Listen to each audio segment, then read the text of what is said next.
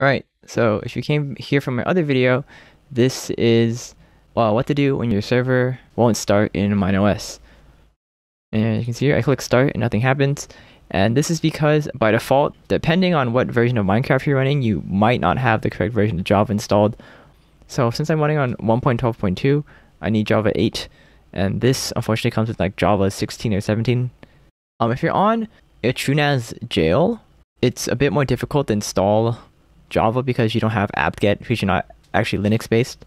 So you have to use a different command, which I'll show you right now. So you want to do is go back to your TrueNAS and then open up the shell of your MineOS jail, and then you can see which version of Java you're on. Java-version is the, and yeah, so I have Java 17 installed. If you're on a version 1.12.2 of Minecraft, you need Java 8, and I don't know the other versions, so just look it up if you need to. But yeah, what you need to do is you type package install -y npym. This is like this installs dependencies, I think. Open JDK 8 for Java version 8, and you actually have to type -jre for the Java runtime environment. You may or may not have to do this depending on how your setup is. I'm not too sure. It's really buggy. So yeah, just try this one to start, and then maybe try the other one if this doesn't work. Or hit enter.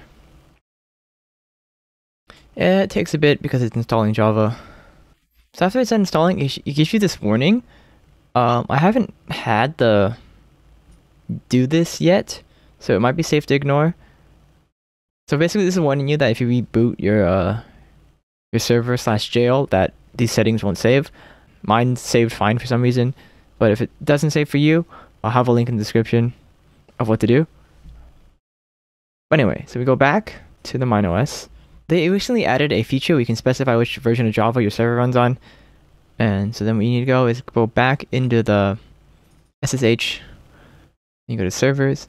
If you follow my previous video, you know how to do this. You go to servers, you go to the server that you just installed, and then it's in the server.config file, not server.properties, server.config. And here you can specify where the path of your Java installation is.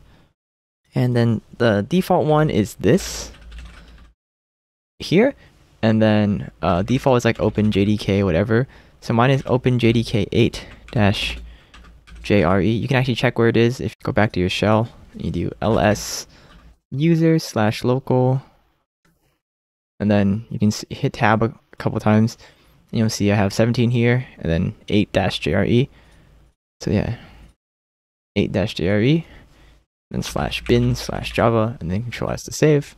You go back to MineOS, and then if you hit start, this should run fine. Right, there we go. I give you this warning, but yeah, it's safe to ignore. Basically, it's just running. There's too many log files. But yeah, that's it. Hopefully that helps somebody. If you have any other tips, please leave them in the comments because I'm brand new to this myself. And yeah, thanks for watching, and I'll see you in the next one.